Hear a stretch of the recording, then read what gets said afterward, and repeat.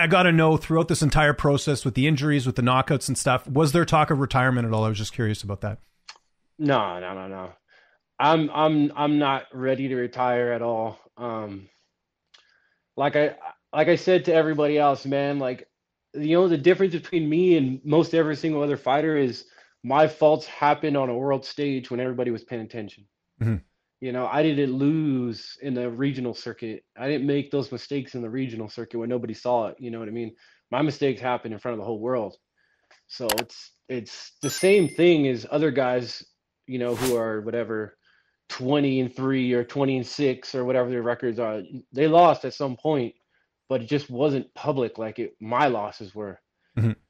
My last knockout was tough, man. That was a really tough one, but physically I wasn't there, man. Mentally I wasn't there. I wasn't ready. I wasn't ready.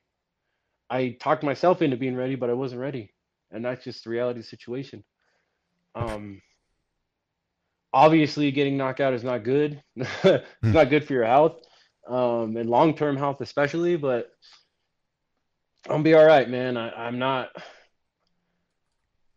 If you just run in with your lead hand down and telegraph a 2 from 3 yards away, it's not going to go well for you. And that's exactly what I did. I let my emotions get the best of me. I wanted action. I wanted to go, and that's not how you fight. That's not how I fight.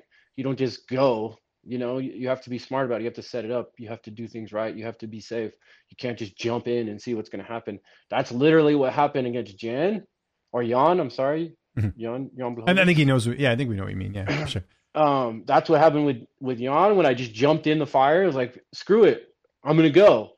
And it did. I'm not a pocket fighter. And all of a sudden I started being a pocket fighter after the Jones fight because I was like, oh man, I should have knocked him out. I should do things differently, blah, blah, blah, blah, blah. Instead of just being myself and be like, hey, you're fighting John. You're not going to knock the freaking guy out. He's the GOAT. Like, there's a reason why he is where he is. He's not somebody that you could just knock out. You know what I mean?